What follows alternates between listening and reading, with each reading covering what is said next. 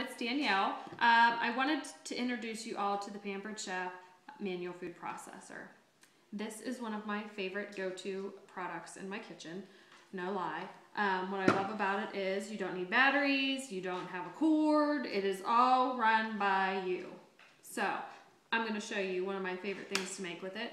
I just made some fresh tomato salsa, which I did post some of the video on YouTube already, but because of technical difficulties, it didn't go the whole way through. So I'm going to show you what else we like to make at our house with it. So what the manual food processor is, this is the lid, and it has a locking mechanism on top so that it's easy for storage. See that? Just unlock, and then this is what you pump. Okay, and then we have 3 blades, which as you can see are in all different levels, so it gets everything nicely chopped to the desire that you want. Also the vessel, and this holds 2 cups, actually 3 cups, I'm sorry, and you can see the measurements on the side. And on the bottom, we have some material that does not let it slip on your counter. So, what we're going to do is put the blades back in, and we're going to make, we're going to chop up some Oreos for on a Sunday, because that's what we like to do here.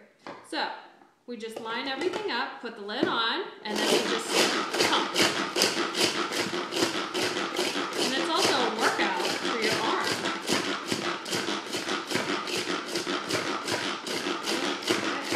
So it looks like we got it chopped up enough.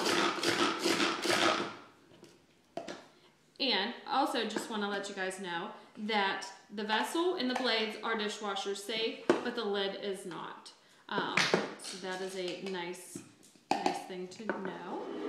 So what I'm going to do is add this to some ice cream. This is my girl's favorite ice cream, and I put it in our Simple Additions bowl, and I scooped it out with our ice cream scoop. So we're just going to add